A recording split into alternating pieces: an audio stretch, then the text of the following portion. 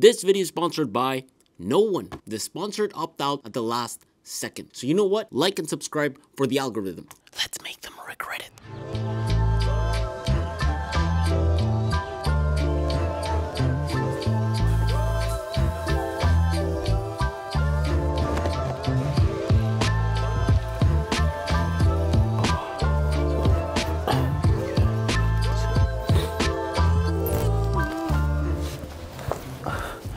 I'm not the type to eat in the morning, but today's a different day, so I said, heck, why not?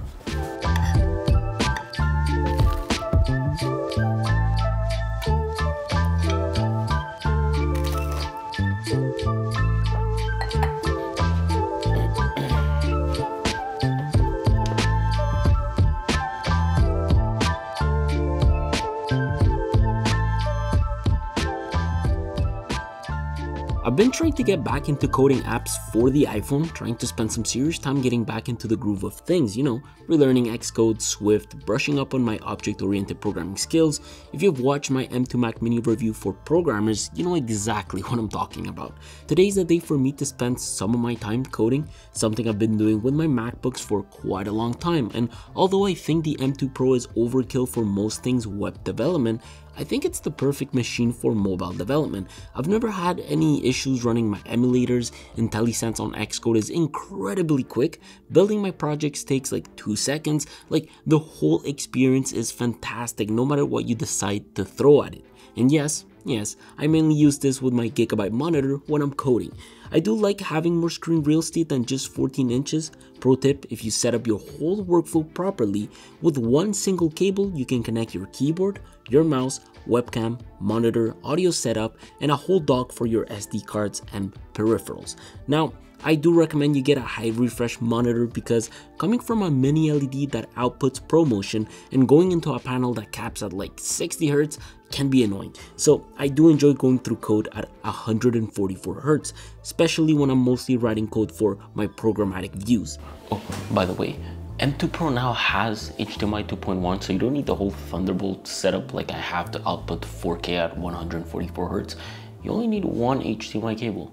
But yeah, recently I've been trying to find tutorials that mainly teach you how to create views without storyboards, and because you tend to write a lot of code and go through a lot of code for the simplest of things, I find it's been more pleasant doing it with a high refresh panel. Anyways, my journey hopping back into iOS development on a machine like this has been fantastic. Eventually, I'm going to go back to Node.js to write full stack applications, and don't worry, writing backend code on this MacBook will be a breeze. No need to worry about Docker containers not running properly. I mean, Docker definitely has issues on Apple Silicon, however it keeps getting better with time. You just need to put a little more effort into getting things to work, but it's doable.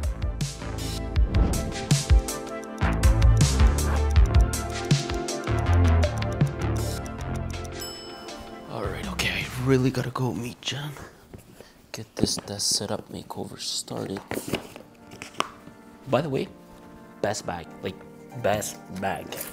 Actually, I need my keys, my watch.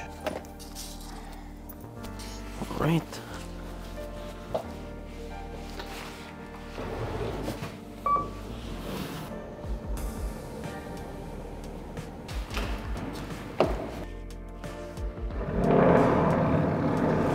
That's loud.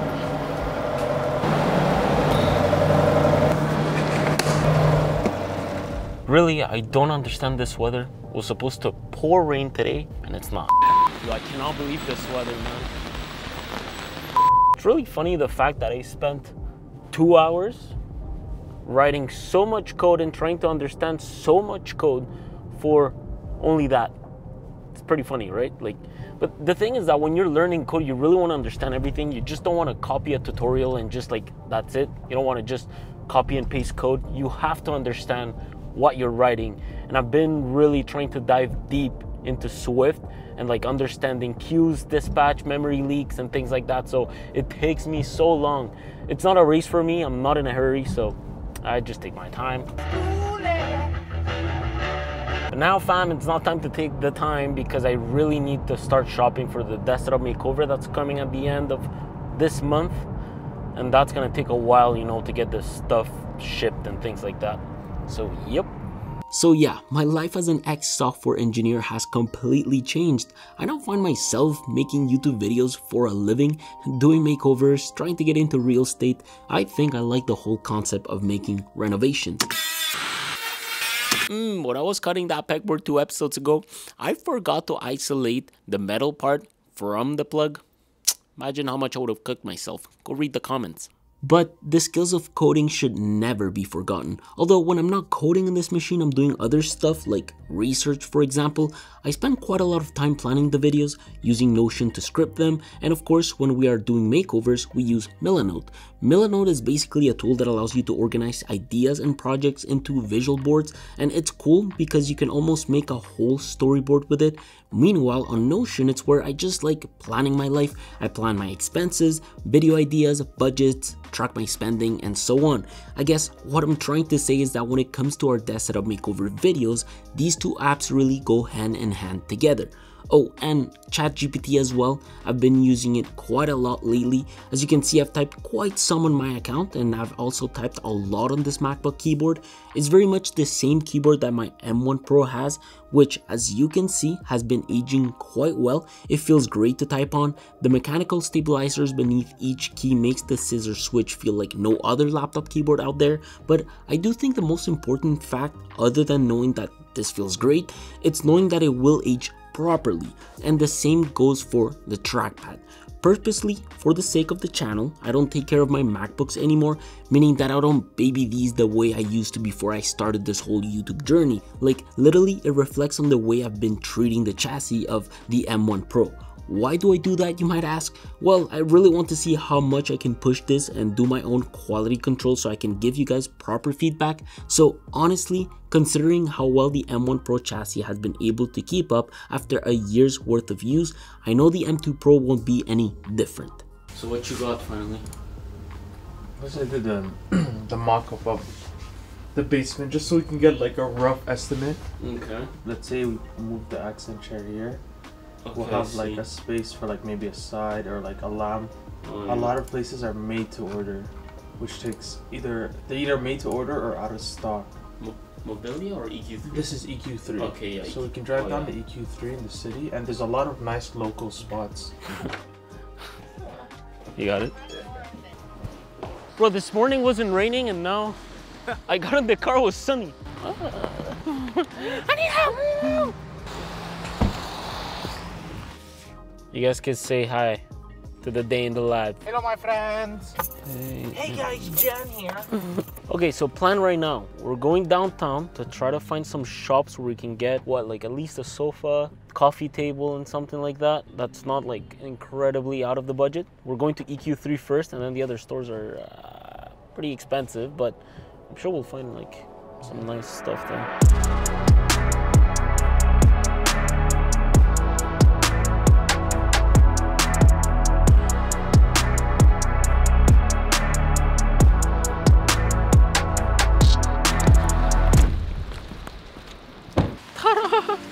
Okay, well, first stop EQ3, and then I actually saw a really nice store in the back. I'm a bit scared of prices, to be honest with you guys. Sure you didn't want an umbrella? There you go, EQ3. Oh, a Urus. My God, look at that. Yes, sir. Back to you. Thank you, bro. Yo, this is sick. Yo, this whole set is sick. Yeah, seriously, just... Also, that means it's in stock? Oh my God, yo. I like the color. The rug is cool, and the wood is nice. I think they have Herman Miller stuff here. Yeah, that's Yo, this is nice too. Whatever this is looks nice. Oh my God, this sofa looks nice. Oh, yeah. This is sick. Bro, did you see this coffee table? Herman Miller? Oh, it's only 2.7. I think this rug might be a good choice. I just don't know how much they are now. How much? Yeah, I figured 700 for the smallest rug. Of course. This is so nice, like so minimal, very clean. It sort of reminds me a lot of Ollier. Like if you're watching this, bro, this reminds me a lot of your house. But it's very minimal, very clean. Oh man, the prices.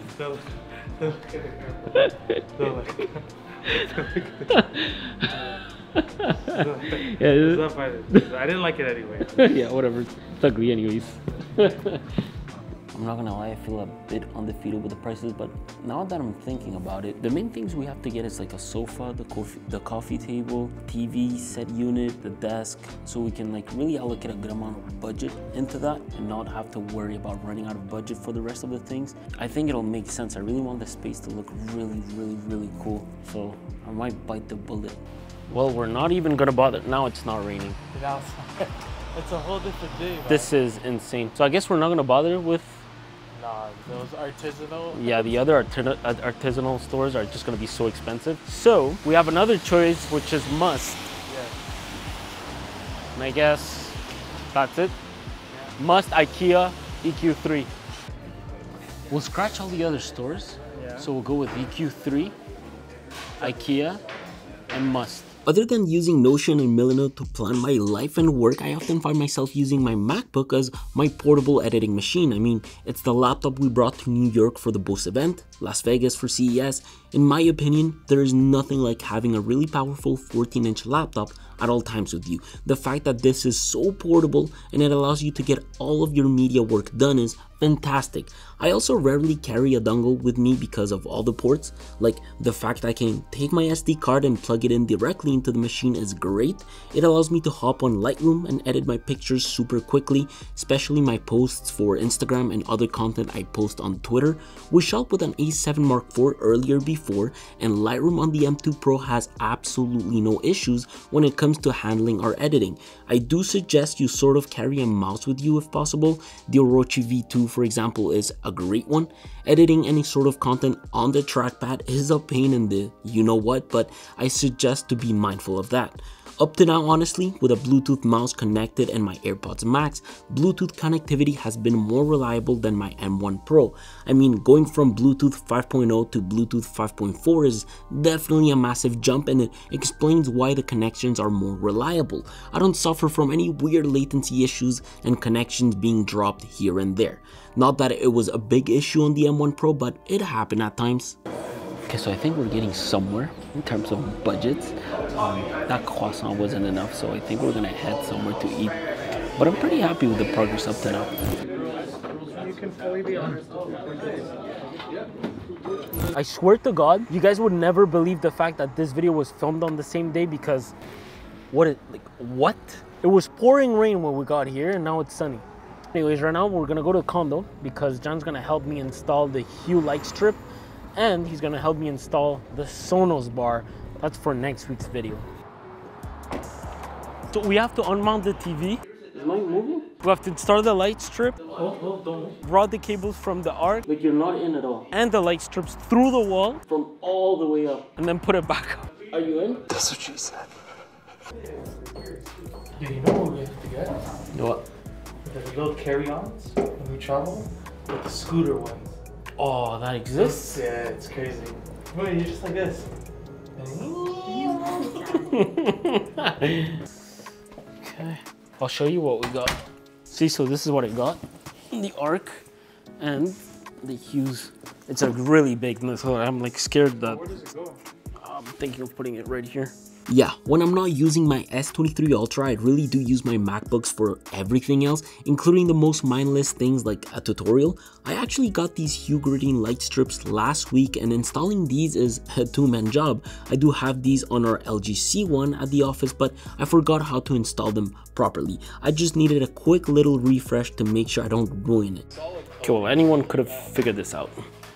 Now we're gonna install this whole thing. I hope it's not too bad. I mean, the gap behind the TV it's pretty slim, so we're gonna have to unmount it.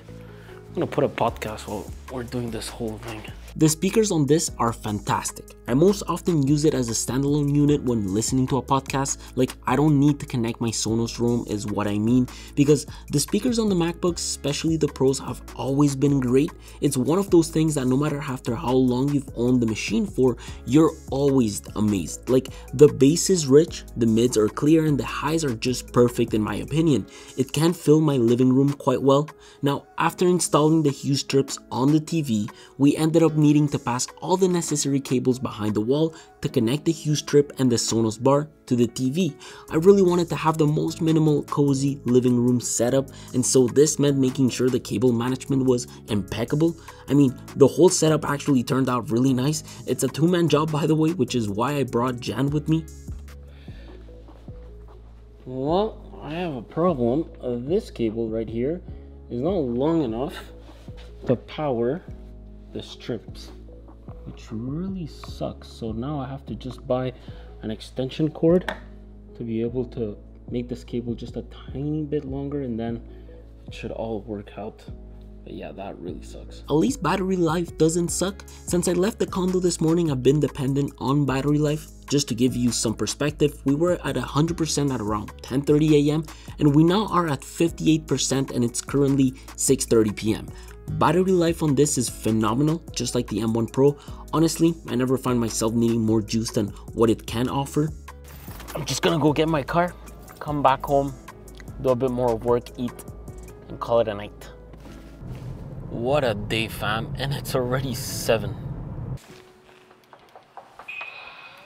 I'm actually gonna shower, eat, and then probably code, or show you guys a bit around my Mac OS and show you the apps I actually use often. My friends control me. At 8 p.m. on days like these, I usually like to hop back on code or check my emails. Superhuman is one of those apps that really allow me to get my emailing done. They did sponsor one of our videos a while ago, and ever since I haven't stopped using it.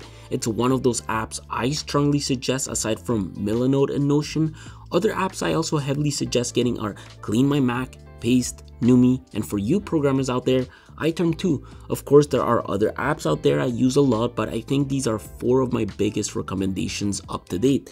They overall really allow me to keep my whole workflow clean and efficient. Like, Clean My Mac keeps my MacBook secured and free of clutter. Paste is excellent for when you want to organize your copy and paste into snippets, basically a clipboard manager for your copy and pasting, and Numi, which is a really cool lightweight calculator that is able to do a lot more than simple arithmetic. You can download Numi CLI if you prefer using it on iTerm 2 for these type of things, but I suggest you use their UI instead. Maybe we can use something like a delegate pattern to actually inform our view, hey, you should. You know what? ChatGPT. New delegate pattern. A few moments later. I think I'm off for today. I might go enjoy the new living room. There's this show I've been watching called The Rabbit Hole. Massive recommendation. And on these Sonos speakers, I think it's gonna be pretty good. I hope this day in the life gives you a bit of an insight of what the MacBook is realistically capable of doing. It's such a great device, great recommendation, and it's the laptop for everyone really. Not everyone will get their money's worth, but it's the laptop that can very much supply most people's needs. Okay, I'm off to bed, fam. Hope you enjoyed the video. We'll see you all soon, and good night.